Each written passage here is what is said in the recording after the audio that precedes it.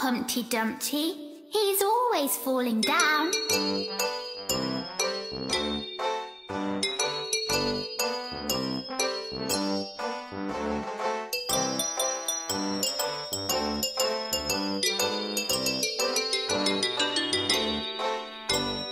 Humpty Dumpty sat on a wall. Humpty Dumpty had a great fall. All the king's horses and all the king's men couldn't put Humpty together again. Humpty Dumpty sat on a wall. Humpty Dumpty had a great fall. All the king's horses and all the king's men couldn't put Humpty together again. Poor Humpty Dumpty, he's always falling down. Humpty Dumpty sat on a wall. Humpty Dumpty had a great fall. All the king's horses and all the king's men couldn't put Humpty together again. Humpty Dumpty sat on a wall. Humpty Dumpty had a great fall.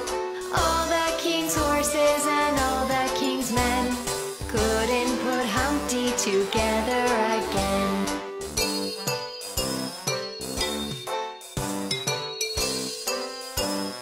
Poor Humpty Dumpty. Welcome to another Thursday's Thought. Continuing in the series, as a child. This may be the last of this series, I'm not sure. I've had a couple other ideas. Actually, something happened the other day, so I'll probably share something with him. Happened the other day that God kind of told me to share, but I wanted to at least end this out one more time. And of course, you guys saw the intro, Humpty Dumpty. And at first when I saw it, it came on my mind automatically, but I was like, it's just a quick little song. How does that really work? But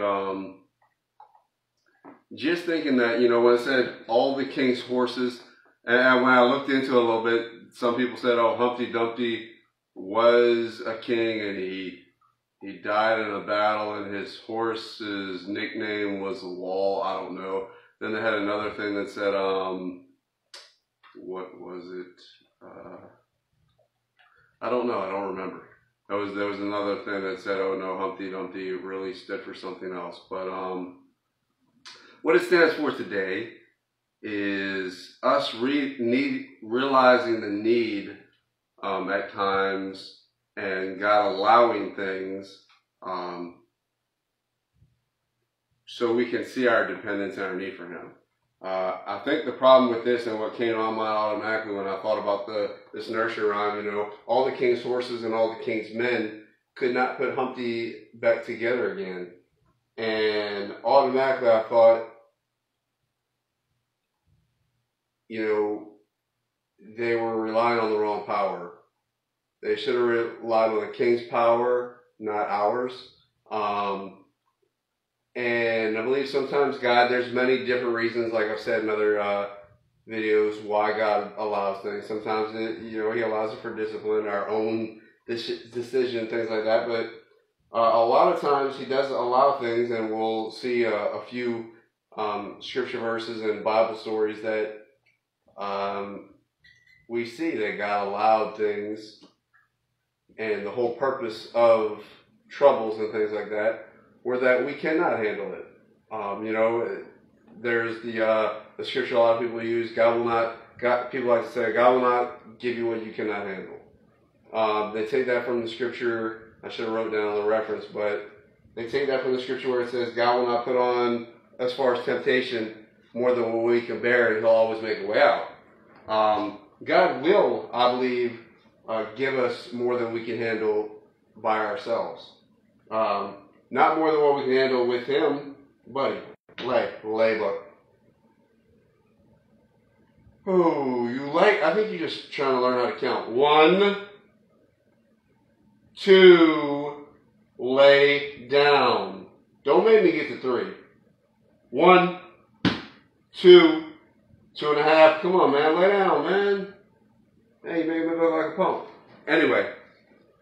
But just a couple quick scriptures that I want you to think about. I'm not sure what everybody's going through. I know a little bit of different circumstances in some people's lives, and we, even as Christians, and the Word of God says it, you know, it rains on the righteous and the unjust alike. The Satan and the sinner, we're in a fallen, imperfect world. Everybody has weeds that grow outside. Yeah, you get weed and feed and maybe try to help it out like that. But since the fall of man and the curse that sin has brought onto this world, there's sickness, there's disease, there's little dogs that don't listen. Hey, lay down, dude. But that being said, lay down. Lay. All the way, dude. Thank you. But throughout God's Word, we see many things that God allowed that we wouldn't understand. Even, the Jewish believers didn't understand why, if Christ, even his disciples, the Messiah's here, let's take over the Roman government and everything like that. But as Jesus told them,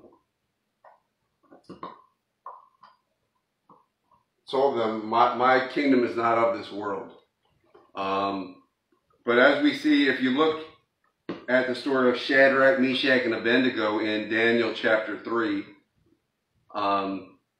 they said after they were threatened by Nebuchadnezzar, like we're not worried about it. Our God can deliver us. But even if he doesn't, we're still not going to bow down to you because of our faith in God. And I'm sure that people looking on at that moment were like, man, God, their God, I guess he's not real. He's not going to save them. But God allowed them to be cast into the fire.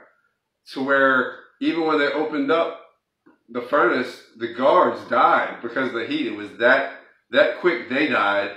But these 3 that got thrown into the fire didn't even smell like smoke, were not burned. The only thing burned was the ropes they were tied with. They saw Nebuchadnezzar said, didn't we throw 3 in there? And they said, then why do I see 4 in there? And they're walking around and one looks like the Son of God, Also, we see in John 11, when Lazarus gets sick, they come to him and say, oh, Master, your friend is sick. And Jesus is like, okay. And he tells them, this is not going to end in death. In actually verse 4, John 11:4, Jesus heard this. He said, this will not end in death,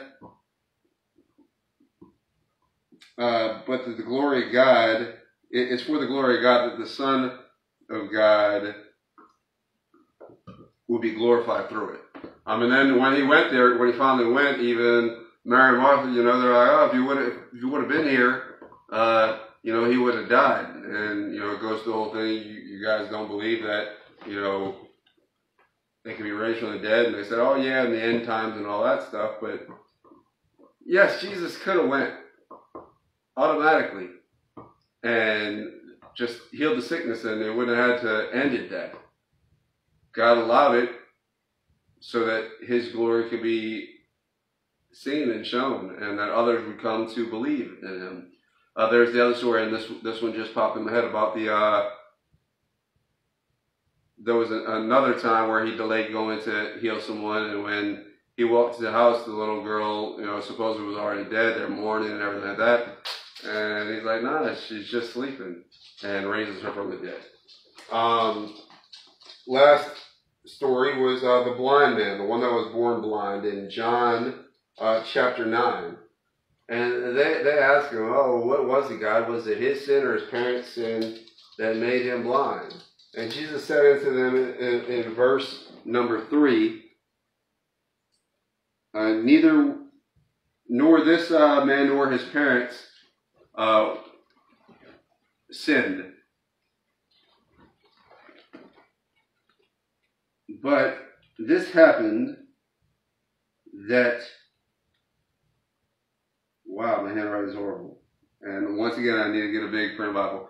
But I will paraphrase. He said it wasn't his parents nor him, but this happened so that the glory of God could be seen, and that the Son of God might be glorified through the situation, and people would come to believe in him. But I don't know what anyone's going through. We all have our trials and things in this life.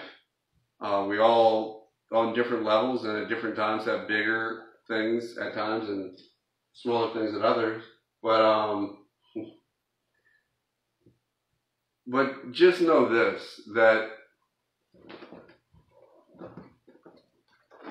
even when Job questioned God, and God said, "You really want to question me? Okay, I'm going to answer." He's like, "Actually, let me question you.